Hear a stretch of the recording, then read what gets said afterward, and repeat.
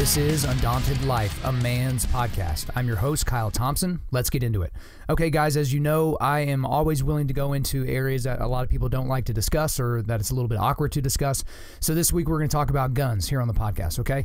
So last week, as all of you know by now, 17 people were killed at Marjorie Stoneman Douglas High School in Parkland, Florida. That was on Wednesday, the 14th of 2018. That was Ash Wednesday. Most of the people that were killed were children. There were some adults that were killed as well. And as this always does when this happens in America, it sparks the gun debate, right? It just sparks the gun debate all over again, and then the world gets to watch as we all kind of bicker and go at each other. So this is, I guess, typically how it goes. So there's a shooting somewhere in the United States. There's shock and horror. There's thoughts and prayers. People on the right run to their side. People on the left run to their side. Everyone argues on social media. No one changes their mind. A week or two goes by, and then everyone finds something else to be mad about or something else to focus on, and then we forget about it until the next time that it happens, right? And then we run this whole cycle again. So the thing about this podcast today is I'm going to be mentioning several of the things that happened in Florida, but also several things that have happened in other shootings. And I'm going to refuse to mention the shooters' names, okay? So I really want to refuse to make the shooters famous. And again, I'm not self-aggrandizing what this podcast in terms of its reach. Obviously, we know the names of all these people that shoot, but there's quite a bit of evidence actually that supports that. There's a copycat theory that goes on that when somebody sees someone else do something and then they're raised up in the media, like they start to worship these people. And it's different than it was even back in the Columbine days. The ubiquitous nature of media and social media now is not helping. So every time one of these things goes down, we know everything there is to know about the shooter. We know what they think. We know what they put on social media. It's just different. So again, I'm going to be mentioning a lot of different shootings today, and I'll be not mentioning any names, but obviously you can get those names if you really want. The thing I find interesting about this debate with a lot of people is that some people will post on social media or something like that, and they'll say, you know what, this isn't a political statement or a debate, and then blah, blah, blah. They say whatever their opinion is. And then it's always something that's political or, something in terms of a debate. I'm just going to be upfront from the beginning. We are going to go political today, okay? So there are going to be things that are going to be said in this podcast that are political. If you're not a political person and you don't really like conversations like that, get over it because that's where we're going. You should probably just kind of lean into this conversation and see where it goes. And we are going to talk about law. We're going to talk about policy. We're going to talk about legislation, things that can be done, things that can't be controlled, and all those different things. So, but from the very, very beginning, and if you know me personally, you know this to be true, but I just want to make sure that all the listeners that don't know me personally kind of know where my perspective comes from. So I am pro-gun. I'm pro-Second Amendment. I've been an NRA member. I'm a gun owner. I conceal carry. I train to be lethal with all my weapons and my weapon systems. But the big thing about this subject matter is I try to be as intellectually honest as possible, and not just in this subject matter, but in all subject matters, right? So I'm open to being wrong, and I'm open to having my opinion changed on certain areas of any debate, and especially in the gun debate. So just because of my background and the things that I currently support, that doesn't mean that I'm unable to be changed or convinced to go in another direction. So I just see that there's just a tremendous lack of just basic logic on this subject. And I feel that from the political left and the political right. So we're just going to go ahead and go into it, and we're going to tackle it. So we're going to start out very simplistically, and this is not meant to be satirical in any way, but we're going to start out with what is a gun, okay? And so the most logical and baseline answer you could possibly give for what is a gun is it is an inanimate object, okay? So it is completely an inanimate object. So basically, if you look at the Webster Dictionary definition of inanimate, it is a thing that is not alive, okay? Again, we have to be logical. I'm going to keep going back to that as we go throughout this conversation, because this conversation and some of the things that I say are going to piss some people off on both sides of the issue. But we have to be logical. We have to have a baseline understanding of the things that we're talking about, or we can't have a logical and productive conversation. So people like to mock the statement, guns don't kill people, people kill people. There was even some clown on Twitter that said, hey, if Kim Jong-un used a nuke to wipe out South Korea, we wouldn't sit around and say nukes don't kill people, people kill people. Yes, actually we would. That's exactly what we would do. Okay, because you know what a nuke is? A nuke is just like a gun in the same fact that it's an inanimate object. A nuke is a gigantic inanimate object. It cannot act on its own behalf. It just can't, okay? It has to be activated by a person. Okay, so a gun just can't jump up and bite you, okay? So look, if you and I were sitting across from a table from one another, we're at a diner or something like that, and I pull my gun off of my hip and I set it in between us, nothing's going to happen. Like, it's an inanimate object, right? It can't force itself to shoot you or me or anybody else, okay? So, I mean, guns, knives, swords, rocks, 2x4s, trucks, pins, microphones, like everything.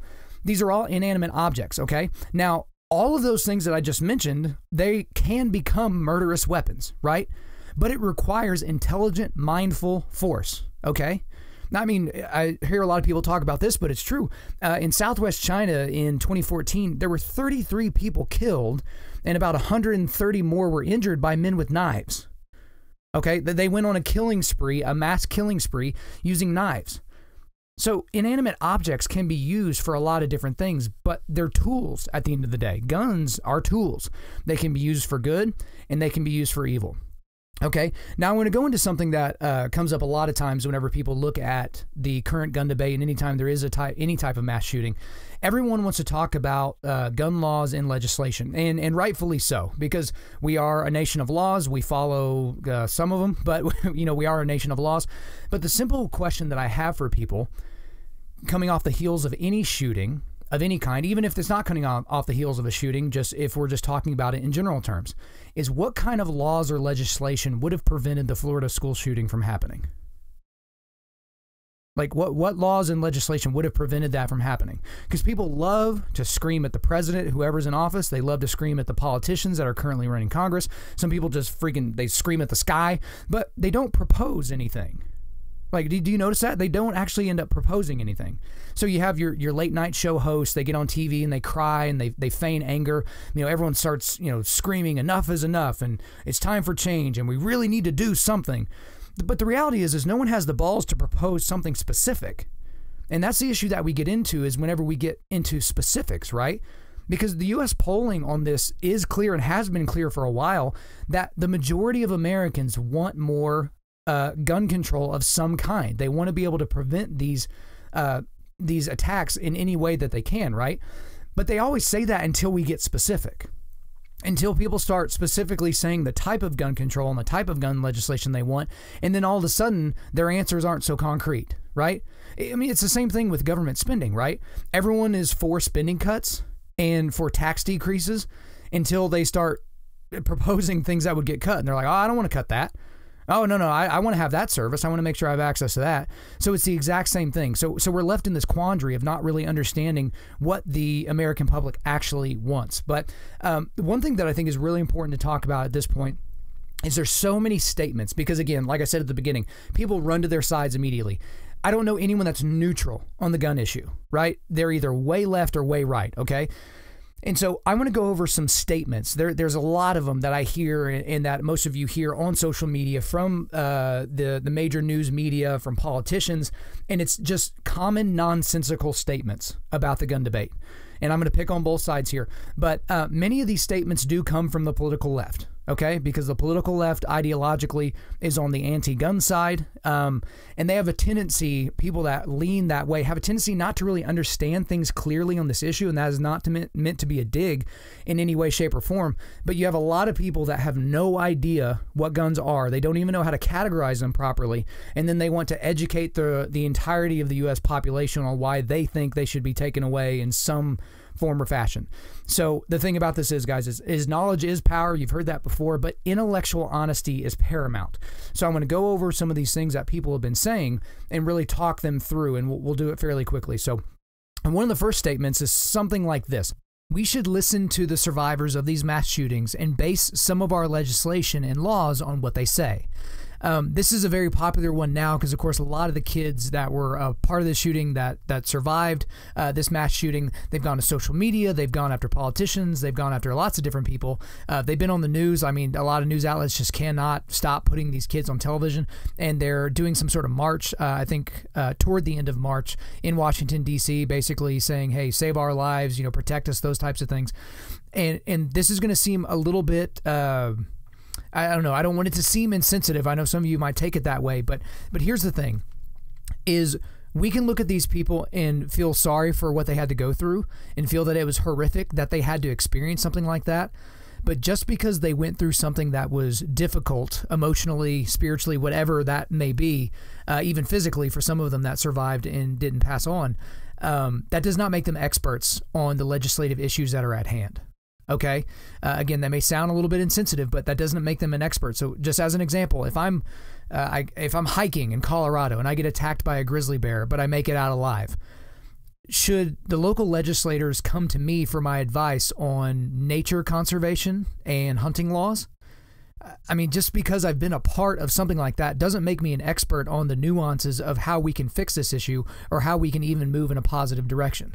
Okay, so again, you're going to hear a lot of that, and you're pretty much going to be shamed if you say anything that's negative about the opinions of some of these 16-year-olds or 15-year-olds or 14-year-olds that are saying things in the media. You're kind of seen as insensitive, but there's a reality to the situation.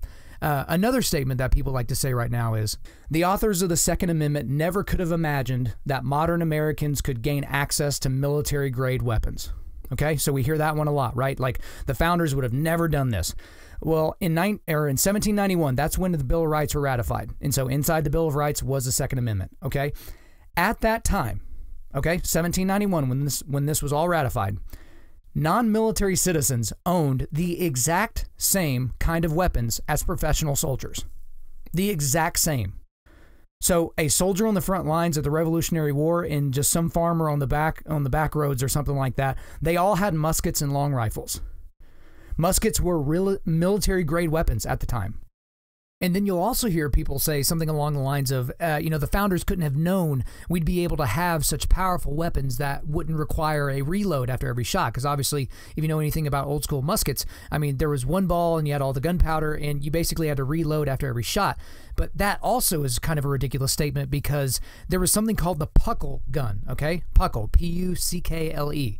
And so this gun was a tripod mounted gun that it was a flintlock weapon, and it had a single barrel, and it was manually operated, and it had a revolving cylinder. So it was basically the first machine gun.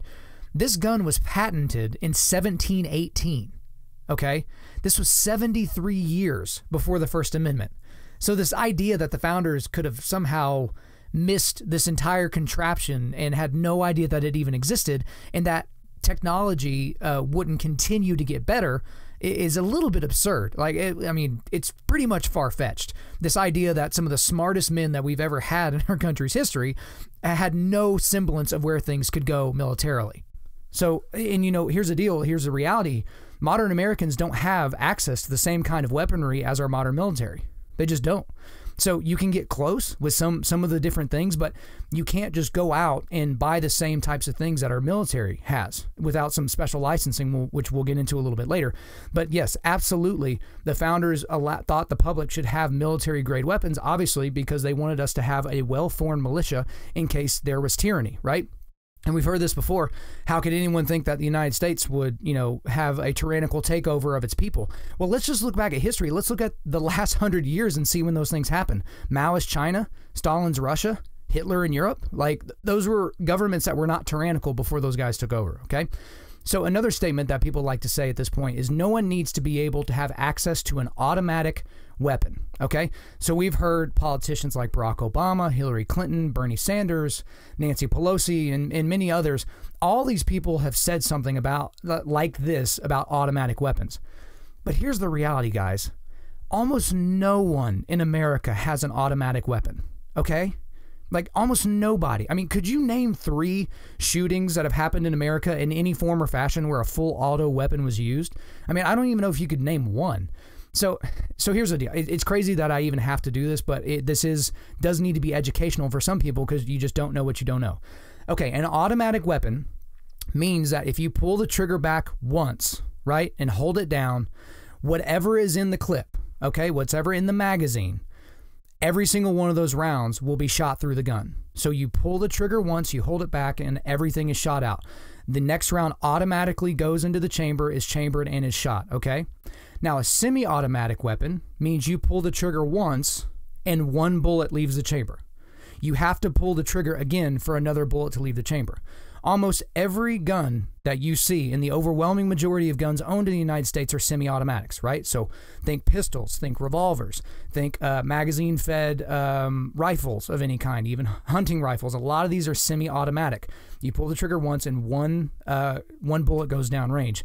So here's the deal. And in order to own an automatic weapon in the United States, you need what's called a Class 3 license, okay? So people don't normally talk about this a lot because they say such stupid things on television. But this is unbelievably hard to attain, a Class 3 license.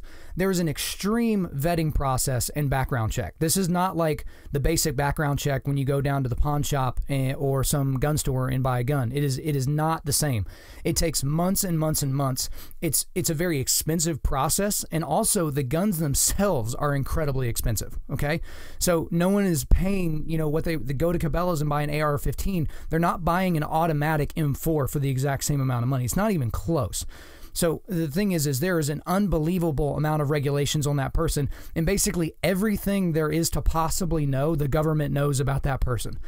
And they have to do it that way, otherwise they're not going to be able to give them that license, okay? So another statement people like to say around this time is more gun laws lead to lower gun violence, okay? Here's the deal. Most of the gun violence in America, per capita, again, we're going basically per capita based on population, it occurs in the cities with the strictest gun laws. Okay, so think Chicago, Baltimore, D.C. area, Detroit. All of these areas have very liberal Democrat precincts, right? So these are people where every part of government is ran by blue candidates, right? But it makes no difference. So there's so many more laws to prevent gun violence in those areas, but it doesn't matter when it comes to actual gun violence, okay? Another statement that we hear is gun control would have prevented that mass shooting. So that being the operative word, whatever the mass shooting that recently happened, they're pointing at that one. The thing with this statement is it's not evidence-based. It's just not. And again, we have to be logical here. We can't just be ideologues and run to our side and just pretend this is utopia. We live in the real world. That is an emotion-based statement. When you say gun control would have prevented that mass shooting, you're saying that from an emotional standpoint. The thing that you have to ask when someone says something like that is, what do you mean by that? And again, ask them the simple question is, what law or piece of legislation would have actually stopped that from happening, right? Because we have this idea that gun control laws prevent mass shootings, and we just don't see that played out in the evidence, okay? The next statement is the government should stop funding the NRA. That's kind of a funny one, the National Rifle Association. Here's the thing, this is an easy one to debunk because they don't. Moron. They just don't. It's a private organization with dues-paying membership, okay? And guess what? If somehow the government was able to do a tyrannical takeover of the NRA and keep it from happening, there would be however many million members of the NRA would start another group, and they would just join that one and pay their dues, okay? The next statement we hear a lot, keeping with the NRA, is the NRA and the gun lobby are too powerful and are responsible for these deaths. They're paying off Republicans with blood money, okay? We've all heard something like that. Everyone loves to point at the NRA and it's their fault and those types of things. We don't want to look at the shooter and the responsibility within the shooter. We want to point at an organization, right?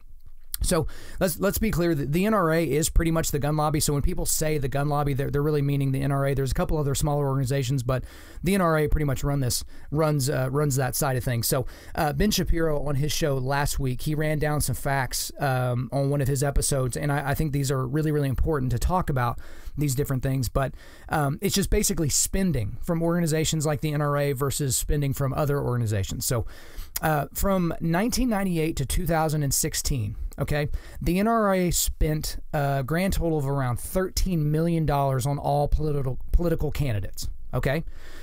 Now, if you add the outside expenditures, so that's political action committees, their PACs, or different ads that they put out in support of candidates, money that doesn't go directly to the candidate, that is it's about $144 million in outside expenditures, and then you add about another $46 million on top of that for lobbying. So I know you're probably not sitting there adding everything up. So it's just over $200 million on political activities over the last 18 years, okay?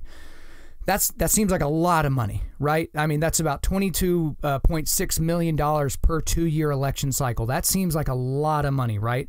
But let's look at some other segments of politics and where the money was spent. So, and this information here is from the National Institute of Labor Relations Research, and it was saying that labor unions, okay, so everyone knows about the different labor unions, in 2016 alone, okay, just 1 year, one major election cycle, labor unions spent $1.713 billion, billion with a B, on political activities and lobbying.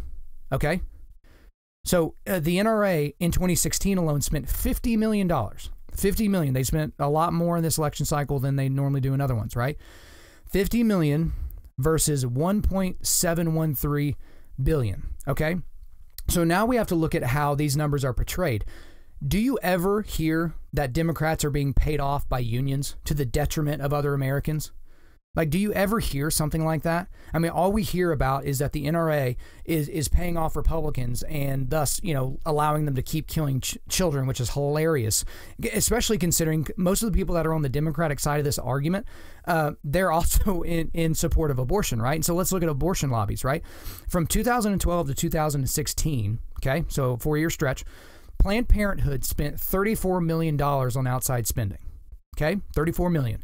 Emily's List, which is another pro-murder in the womb organization, $33.2 million just in 2016 on outside spending, political activities. So they spent about as much as the gun lobby, right? Do you ever hear that Planned Parenthood or Emily's List or something like that are paying off Democrats? That there's blood on the hands of these Democratic politicians every time that they kill a baby?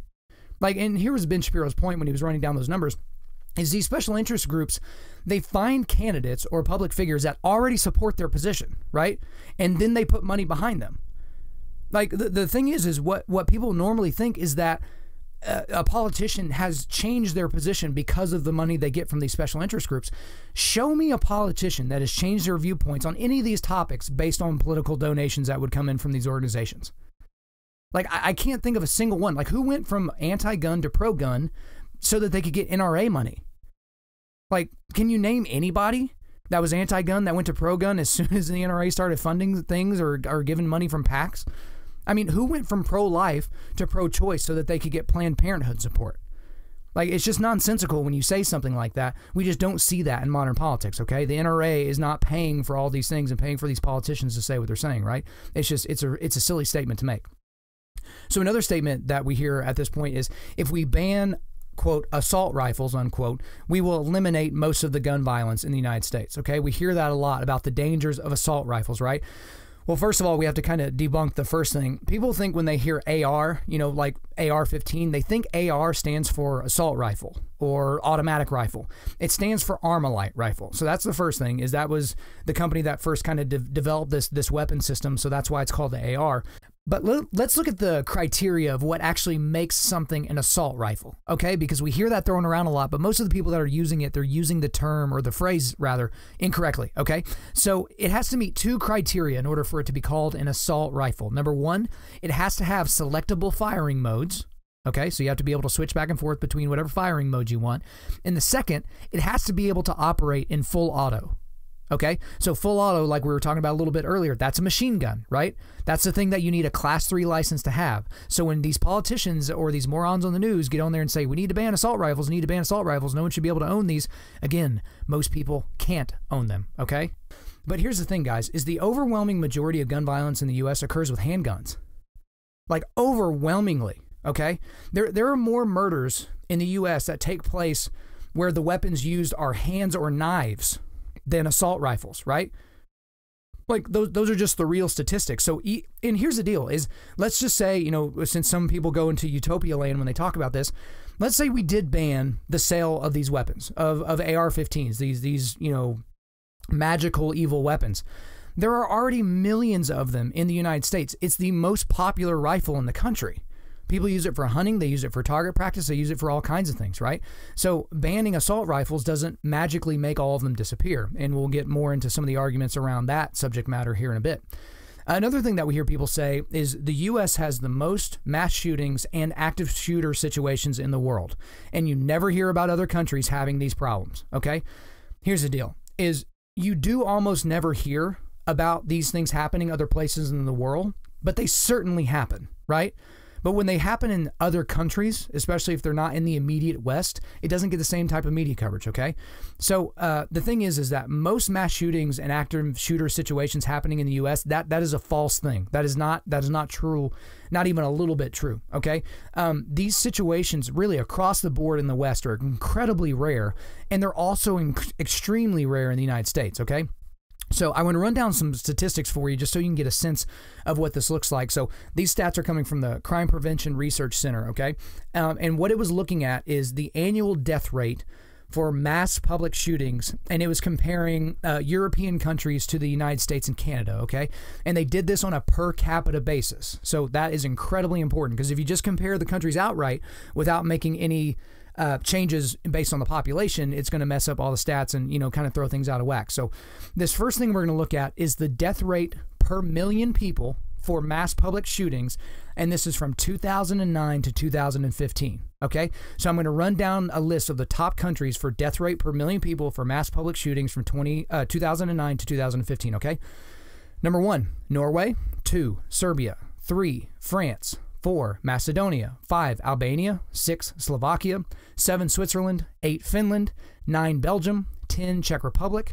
11, the United States. Okay? So United States ranks 11th in death rate per million people for mass shootings from a fairly sizable period of time, okay?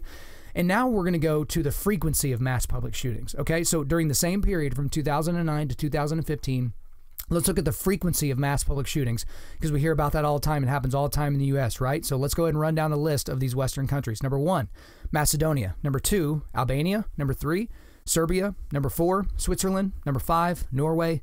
Number 6, Slovakia. Number 7, Finland. Number 8, Belgium. Number 9, Austria. Number 10, Czech Republic. Number 11, France. Number 12, United States. Per capita, the United States is 12th in the frequency of public mass shootings. That is not to diminish the horrors of individual mass shootings. So don't start thinking that. But that does put in perspective the issue that we have here in the United States. So the translation here is we have about the same amount of mass gun violence as the rest of Europe, okay? The United States has about the same amount of mass gun violence, okay? But we have significantly more guns in the United States, like significantly. The closest country to us of the ones that I mentioned is Serbia, and they have about half per capita what we have. A lot of those companies that are, not companies, but countries that I mentioned, a lot of them have not even a fourth of the guns that we have in the United States per capita, okay? So those are just some things when people say that this is an American problem, only that this is just simply an American thing and it's a problem because of the gun lobby or gun laws or whatever. This is just kind of a wet blanket to that argument. Another thing we hear is that we need more gun-free zones. Okay, guys, criminals do not care about gun-free zones. You know what gun-free zones are? Schools. Schools are gun-free zones. How many shootings have taken place in schools? How many? And people have probably seen memes like this or t-shirts. Criminals don't show up fully cocked and ready to go and then see a sign on the door that says, oh, no guns. And they're like, ah, damn it. I got to go somewhere else now and shoot people. They don't care, okay? So that's a stupid thing to say. We need more gun-free zones, all right?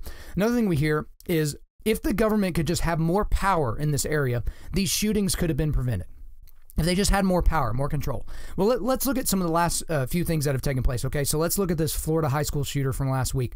The FBI was aware of his threat to society. They knew about this guy, but they did not investigate it. This guy made threats on YouTube saying he would be a professional school shooter. He bragged about his gun ownership and training on Instagram. That he had commented to other students before he was expelled about good places that he could shoot from, and in the school. I mean, peers of this guy reported him to the FBI on a tip line, right? Because they were scared he was going to do something, right? They said he had this really erratic behavior. He owned all these guns. He had a desire to kill people. He had very disturbing things that he would post on social media. He had a desire specifically to do a school shooting, and the info was not assessed as a potential threat to life. Somehow, it was not assessed. The magical government that if we just gave them more power couldn't do anything. Like, here's the thing about this kid. Before he was eventually expelled from the school that he ended up going back and shooting, school administrators wouldn't even let the kid carry a backpack on school grounds because they were so afraid that he was going to do something. Like, why was this guy just walking around? Why was he able to buy a gun? It's ridiculous. But let's look at the Texas church shooter that we had last year. The dude was charged with domestic violence, right? Dishonorably discharged from the American Air Force, right? The Air Force did not report it. So this guy was legally able to buy a gun when he should not have been legally able to do so. The background check failed miserably. I mean, look at the other shootings we've had. We've had the Fort Hood shooter, the Pulse nightclub shooter in Florida, the San Bernardino shooters out in California. There were warning signs all over the place on these people, and the Fed did nothing, right? Gun laws and processes didn't work. So just adding a bunch more laws and processes on top, does that guarantee that it's going to work? I think it needs to be tightened up. I clearly think the background check thing needs to be tightened up. If there's certain things from your background that should trigger, maybe an ATF interview, like a specific, more in-depth type of a thing. But guys, these shootings don't typically fall out of the friggin' sky. Like, there are warning signs with all of these people almost every time. Here's the thing. The federal government can't fix roads and bridges properly, but we should just trust them to take all of our guns and do well with it? Like, it's just nonsense. Like, why would anyone believe that to be right? So at this point, you might be thinking, I'm just railing on the political left. And again, most of these arguments do come from the political left, but here's a few that we get from the right, okay? Here's one. We don't have a gun problem. We have a mental health problem. Like, when people say that, I'm like, what exactly does that mean? Because typically you hear a lot of people on the left make political statements that actually say nothing. But what does that mean? We don't have a gun problem. We have a mental health problem. It's like, okay, you say that, but what's your proposal then? Okay, and then typically you would get this type of response. Better background checks will prevent, quote, crazy people from getting guns, right? That's what we hear all the time. Here's the thing, is when you lump all these people into the crazy people category, it dehumanizes them. It makes them seem like bad guys in a movie. It makes them seem like they couldn't be our neighbor. Like someone from class or someone from work that we see the warning signs, but we're like, well, they're not Hitler or they're not, one of these crazy people. Like, the question is when you get into actually digging into when people talk about the mental health, the issue, and how we should do mental health screenings for people that want to buy guns, is who will do these mental health evaluations? Like, who will perform them? The federal government? Are these psychologists or counselors, are they being paid? Who's paying them, right? Like, who will pay for these things, right? So is the gun purchaser going to pay for these? How about the gun store? Is the city that it's being purchased in, the state, is the federal government going to pay for this? Like, when people suggest these types of things, they're not really saying where these things would go to, like who would take care of them, right? And who will set the evaluation criteria? There's another question. So if a lot of Republicans are in office, like right now, will more people be able to get guns because their evaluation criteria will be more relaxed? How about if more Democrats are in office, will less people get guns because they're going to be more strict on it? So when people say something like that, they're never specific. It's like, if you're going to make an argument, for the love of God, just be specific. Like, actually have a fully developed thought before you let it come out of your face, okay? And another one we get, another statement we get from the political right is, gun control laws like background checks and micro-stamping are an invasion of personal privacy. Give me a friggin' break, people. And again, these are people on my side, and they don't like when I talk about this type of stuff. But that is one of the dumbest things you could possibly say. Like, I don't need the government knowing about my background, blah, blah, blah. The government already knows pretty much everything there is to know about you. You know why? Because of you. You post just about everything you do on social media. Moron, right? You post where you're eating dinner. You post where you're going on vacation. Here's the other thing, guys. We bring smartphones and home technology devices into our homes, right? This Amazon and Google Home stuff, right? Those things are literally listening in on all of our conversations, right? They're in our homes, and they record video, they record audio. Like, and we're worried about the government knowing more about us somehow? Guys, really? Like, this is my libertarian friends. It's like, this is one of the dumbest things that you can say. Like, they shouldn't have more information on me. The thing is if I want to own a weapon that I could possibly use for evil, I don't care at all what the government wants to know about me. Sure, I'll tell them everything. Like, I'll do an interview. I don't need to pick my gun up today. I'll pick it up later this week. Like, do whatever you need to do to ensure that I'm a law-abiding citizen, right? But just don't go crazy with it. Another statement we hear right now is pro-gun people don't care about dead children. This is a new favorite one. People are getting a little bit over their skis on this one. This is literally one of the dumbest things any human can possibly say. Do you think people like me are happy about this? Do you honestly think people like me are happy when something like this happens? Do you think that we just sit around like this is some sort of joke? We pour ourselves a whiskey and get us a nice cigar and like, another school shooting. Haha. Like, really? People that are pro-gun don't care about dead children? Like, do you think the NRA and its members like that this stuff is happening? Do you honestly think that? I mean, part of the reason why the National Rifle Association even exists is to make sure people have access to guns and training so that they can stop these kinds of things from happening. And here, the same thing is true. I hate when people on the political right say that the left doesn't care enough when there's a terrorist attack. That's what they say every time, right? Because the left, they don't want to say, oh, there's an Islamic fundamentalist terrorist attack. The left doesn't care about those, but they care about school shootings. That's ridiculous. That's stupid. Like, they clearly care, but it just doesn't fit into their agenda or their rhetoric, right? I mean, look at, liberal news stations like MSNBC or CNN. Every time there's a school shooting, they go and make sure they find students that survived or they find parents of deceased students, and they make sure to bring them on television. But you never see them during the same thing when there's a domestic terrorist attack. You don't see them going talking to parents or survivors. You just don't see that happening because it doesn't fit their agenda. It doesn't fit their rhetoric. Here's the deal. Many anti-gun people are on the political left, right? But they also support abortion. So when someone says something like pro-gun people don't care about dead children, a lot of those people support abortion. So you're totally cool with us ripping a baby to shreds. They're alive in there and they can feel pain, but we just rip them to shreds for the sake of convenience, but that's okay? Yeah, spare me the virtue signaling, okay? All these people that are just like, oh, I really care about people. You don't care about the around 1 million people that are killed in the womb every year, so yeah, spare me. Another statement we hear is it's going to take more Democrats in office to fix this problem. Okay, it's going to take more Democrats. Again, Chicago, Baltimore, D.C., Detroit. But here's another interesting thing for all you virtue signalers out there talking about Democratic politicians and how they can fix this. Barack Obama, from 2009 to 2011, right? Barack Obama, Democrat, had the White House. Democrats also had the House and the Senate, and they had a 60-vote majority in the Senate, okay?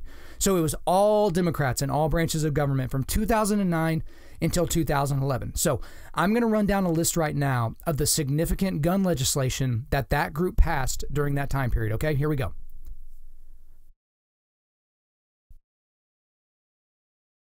That was it.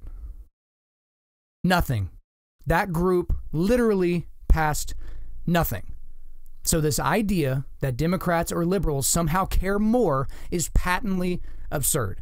Because if they really gave a damn about these things happening, right, and cared about our children and cared about the safety of Americans, don't you think they would have been able to do something over that 3-year period where they controlled just about everything?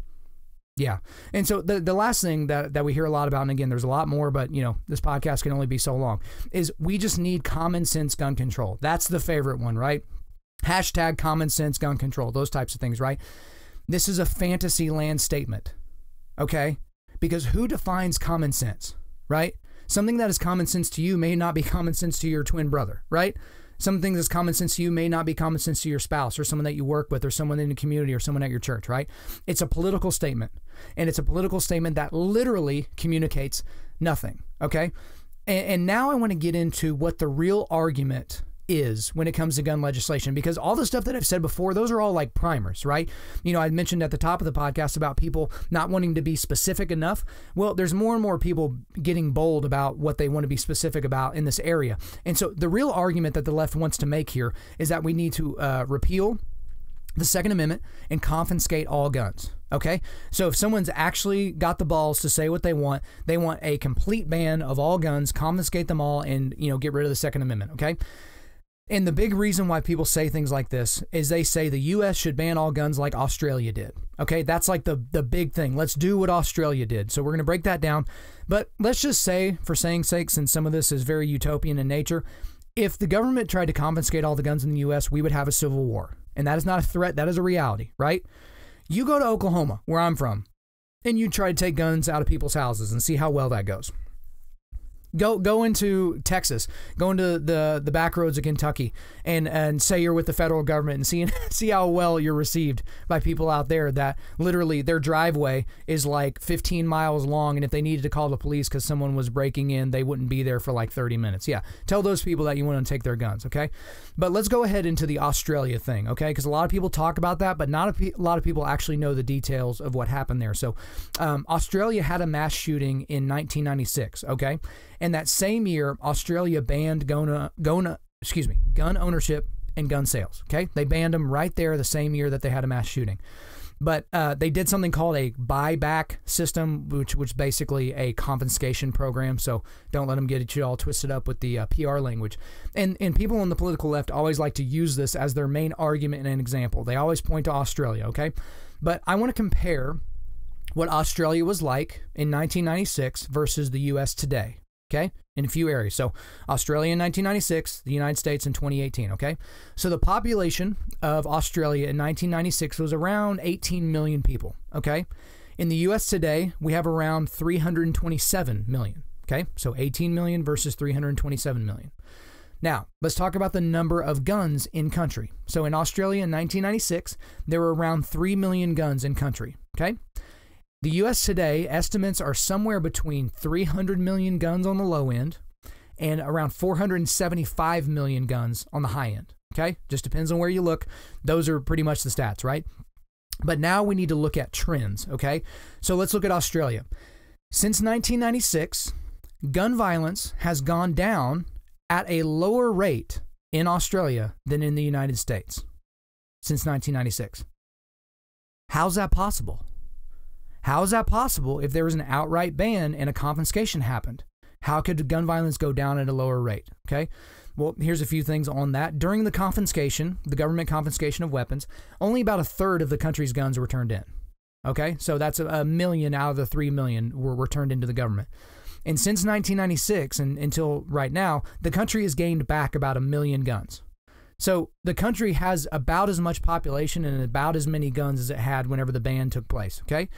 So in the U.S., during that same period of time, gun ownership has exploded in the United States, and gun violence has gone down, okay? So in 1993, there was about 1 gun per citizen in the United States, and today some estimates say there's about 1.45 guns per citizen, so a 45% increase. So here's the deal. Are you really claiming, when you look at Australia as the big example, are you claiming that the federal government of the United States can do a better job than Australia did, with the U.S. having 100 times the guns that Australia did at that time?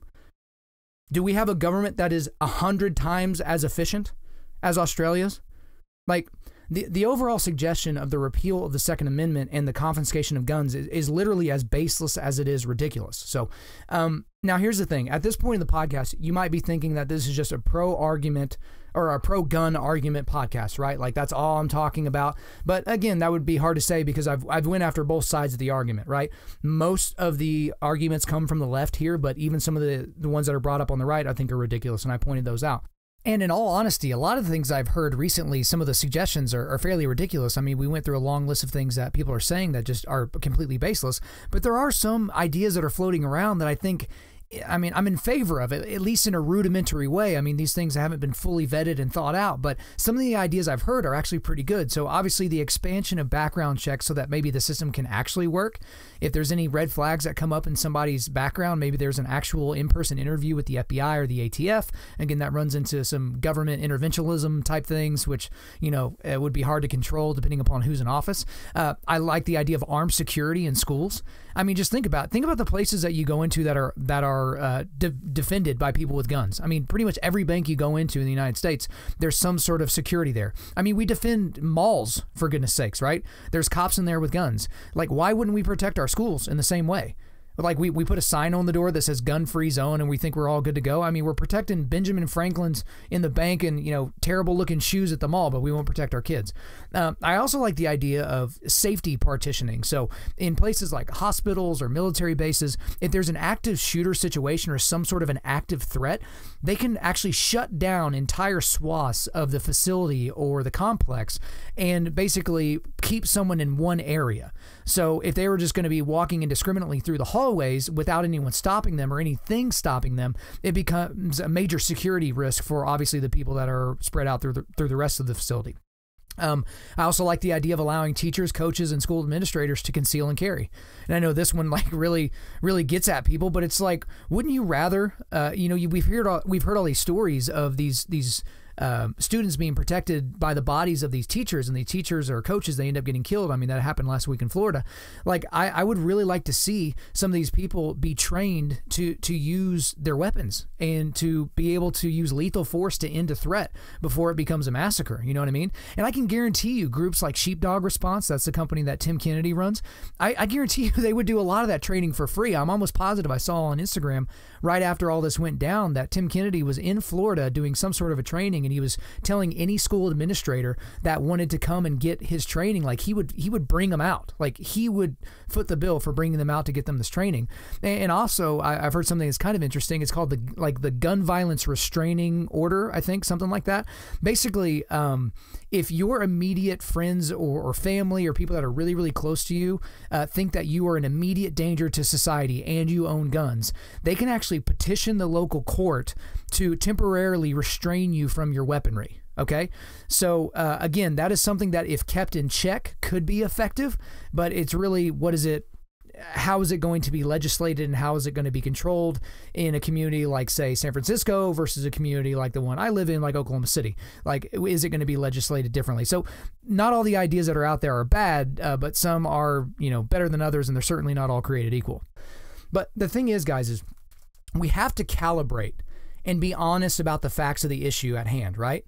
And this is so that we can start to dissect the solutions, right? And I talked about it earlier. We have to be logical. We cannot operate in fantasy land on if in a perfect world, Like, we can't operate in that world. We have to operate in the world that we actually live in, okay? And the thing is if we're going to operate in the current world that we're living in, there's two hard truths that we really have to come to grips with, okay? And this is going to be unpalatable for some on the left, unpalatable for some on the right. And again, like I said, there's pretty much no one in the middle. So there are those two hard truths. The first one is bad people with guns are almost always stopped or neutralized by good people with guns. Gosh, that just hurts people from the anti-gun side to the core, but it's true. Bad people with guns are almost always stopped by good people with guns. You cannot be intellectually honest and argue against that. You cannot do that. If someone's breaking into your house at night and you don't own a gun, you call the cops. Cops are good guys with guns, right? And some people are like, oh, well, they're professionals. They should be able to have guns, blah, blah, blah. Same with our military.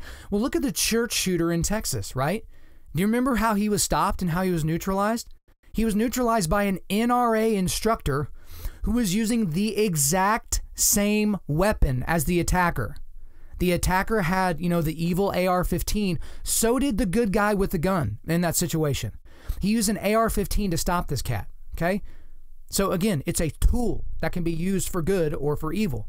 This guy chose to use it for good, all right? So that's the first hard truth that we need to look at. The second hard truth, and this gets a little bit deeper, but you cannot legislate evil. You cannot legislate evil, okay? Most anti-gun sentiment people, they have something in common whenever they talk about this issue, or when they talk about really any issue. They believe that most people are basically good. I'm using air quotes right now with the word good, okay? They think everyone is typically good. A lot of people that fall on the more liberal side of argumentation, they have this idea that people are just naturally good. But as disciples of Jesus, guys, we know that's a ridiculous statement. Like, we know that in a lot of ways we are rotten to the core in a lot of ways. Okay, but let's just say, for saying's sake, before we get into the Christian perspective, which we will obviously get into, let's take an evolutionary biologist's point of view, okay? So these are people that think we are just highly evolved monkeys that wear pants, it's all good, that's who we are. Where does altruism fit into the survival of the fittest model? The desire for everybody to have good things. The most amount of good for the most amount of people. Where does that fit in? What about charity?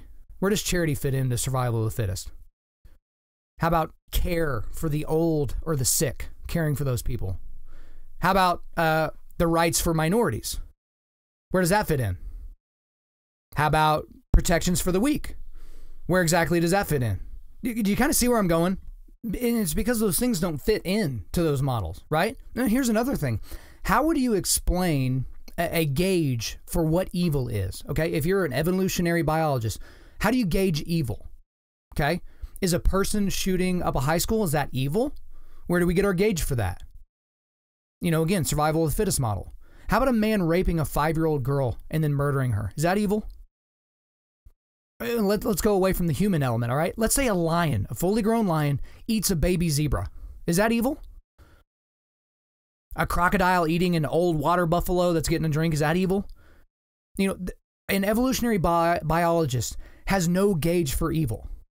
And yet we have people that believe in those types of things. They believe that there is no unmovable mover. There is no intelligent creator.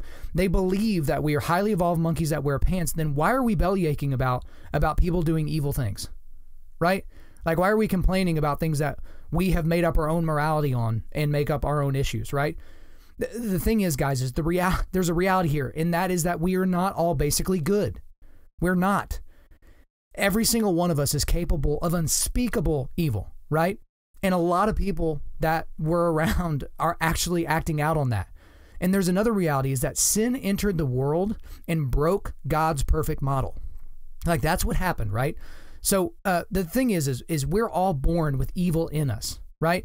And we can go to scripture to look for some examples of this. So David in Psalm 51, he said, "Behold, I was brought forth in iniquity, and in sin did my mother conceive me." Okay, so from the moment you were brought forth in sin, right? Jeremiah 17:9, "The heart is deceitful above all things and desperately wicked. Who can know it?" Okay, and we'll go into Romans a little bit here. This is a little bit longer, but this is in Romans 7, and Paul is kind of describing things about himself, and you can just feel the angst and the things that he's saying. So here we go, starting in verse 13 of chapter 7, and we'll go through verse 25. "Did that which is good then bring death to me? By no means. It was sin producing death in me through what is good, in order that sin might be shown to be sin, and through the commandment might become sinful beyond measure. For we know that the law is spiritual, but I am of the flesh, sold under sin. For I do not understand my own actions. For I do not do what I want, but I do the very thing I hate. Now if I do what I do not want, I agree with the law that it is good. So now it is no longer I who do it, but sin that dwells within me. For I know that nothing good dwells in me, that is, in my flesh. For I have the desire to do what is right, and not the ability to carry it out. For I do not do the good I want, but the evil I do not want is what I keep on doing. Now, if I do what I do not want, it is no longer I who do it, but sin that dwells within me. So I find it to be a law that when I want to do right, evil lies close at hand.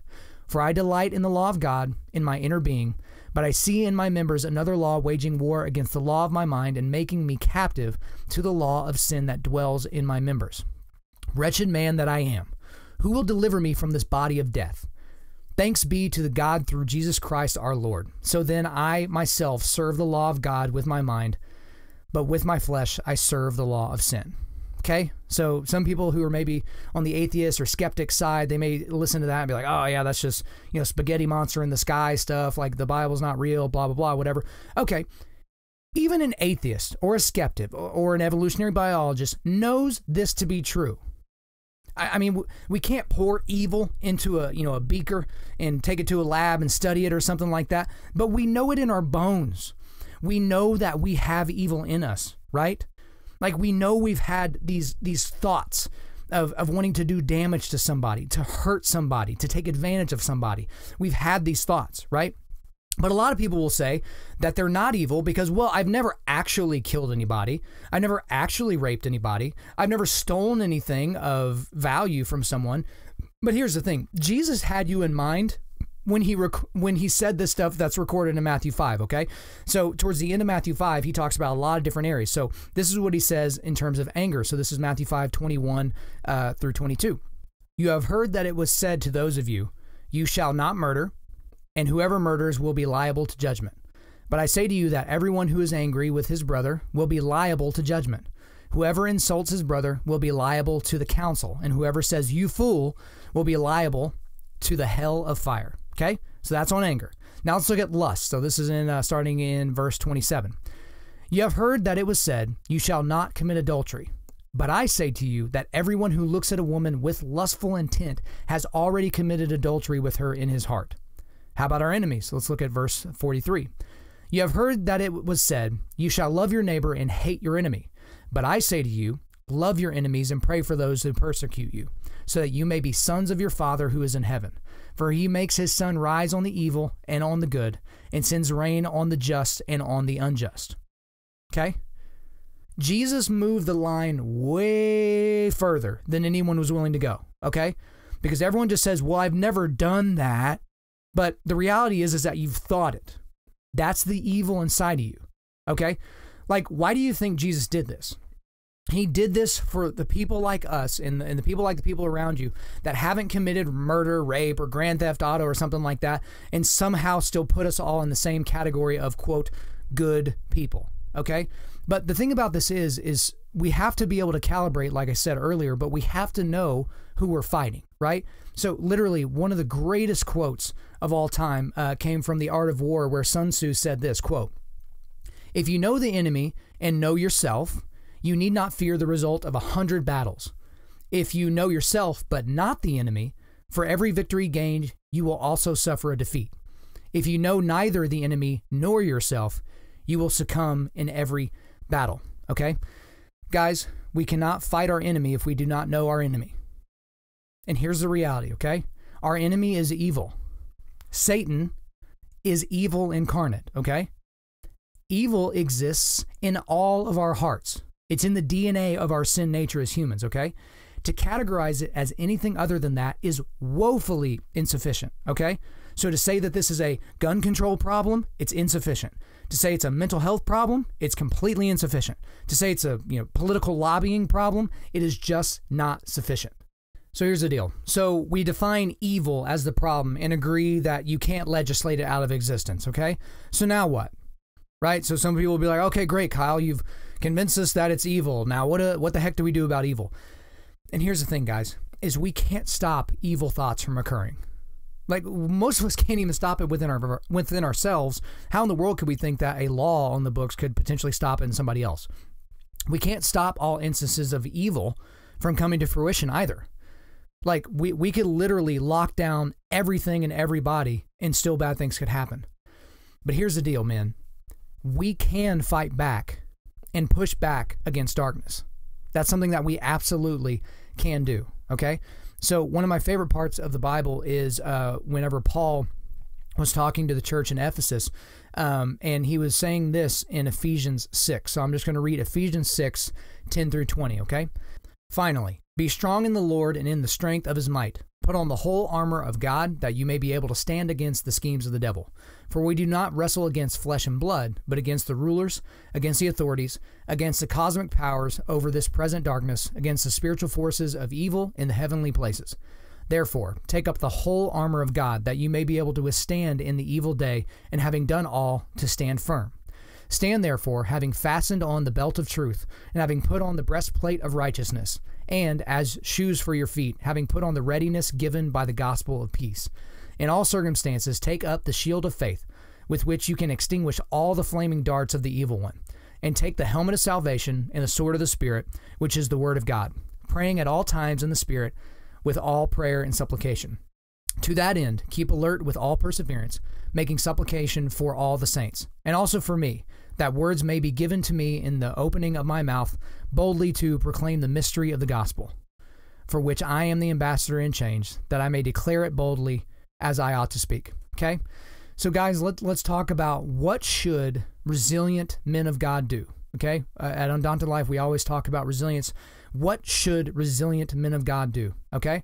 And there's 4 things I want to point out to you, okay? And they may seem somewhat simplistic, but once you dig down into what it would require for each one of those things, you will know that it would be quite the undertaking for most of us, okay? And the first thing is to be prayerful, okay? That's number 1, be prayerful. And I can already hear the groans right now because it is so popular right now to belittle thoughts and prayers, right? You see people like, oh, I would have sent some thoughts and prayers, but I sent a check instead. Like those types of people, right? And then I just read a quote or a tweet today from Neil deGrasse Tyson basically talking about, well, research suggests that thoughts and prayers don't actually do anything, okay? Of course, someone like that would say something like that. Someone that believes that we are all monkeys thinks that praying is not a valuable thing for us to do. But I just read in the quote above from Paul that prayer is unbelievably powerful, okay? It's not powerful because God is just going to listen to us and just do what we ask, like he's not a genie, okay? But it's powerful for us to know that he's there, and we know that he's watching, and we know that he's ultimately in control, okay? Number 1, be prayerful. Number 2 is be ready, okay? So this is something I'm going to get into probably in way more detail at a future podcast in terms of my philosophy here. But, everyone talks about, the sheep, the wolf, and the sheepdog. Everyone kind of knows that by now. But the thing is there are plenty of sheep in this world. Wolves are preying on the sheep. And the only thing that can stop a wolf is a sheepdog. Okay. And so for us as resilient men of God, we have to be ready to act. Okay. So when I say be ready, I mean be ready to act. So if something is happening around you, whether it's, in the process of happening or you just see something, you have to say something. You have to be able to act. Like, don't sit there and just wallow in your own self-reflection. Okay. And another part of being ready is you have to be ready to protect. Okay. And for a lot of you guys, that means physical action. Okay. And this is action that takes training. So in order to be ready, you need to be able to train. Okay. So train your body and train your skill set to where if something like this happens, that you can protect those around you. Okay, that you can protect the weak and the untrained around you that could otherwise get caught up in this evil, okay? We live in a post-Genesis 3 world, okay? This is not the perfect world that God had for us. We have to be ready to act, okay? So be prayerful is number 1. Number 2, be ready. Number 3 is be vigilant, okay? Got to be vigilant, okay? So you have to look for warning signs at all times, okay?